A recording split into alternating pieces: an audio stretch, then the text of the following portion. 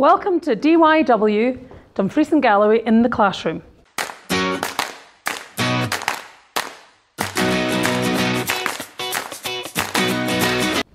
We're going to look at the energy today in custard powder. The custard powder that we're going to use causes a very fine dust to get raised up if it's disturbed. And if you're working in any sort of factory where a dust can get raised, it can be a fire hazard because custard powder, like all foodstuff, contains a lot of energy. So we're going to show this energy today in a very visual experiment where we're going to blow the dust over a candle flame to show how much energy is contained within this custard powder.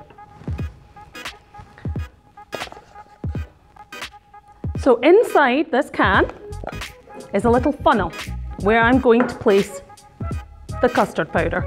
It takes a little while to fill it up.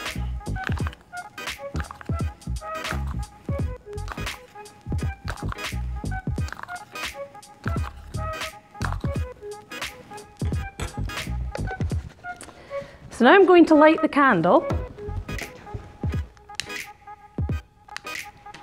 and place the lit candle inside the tin.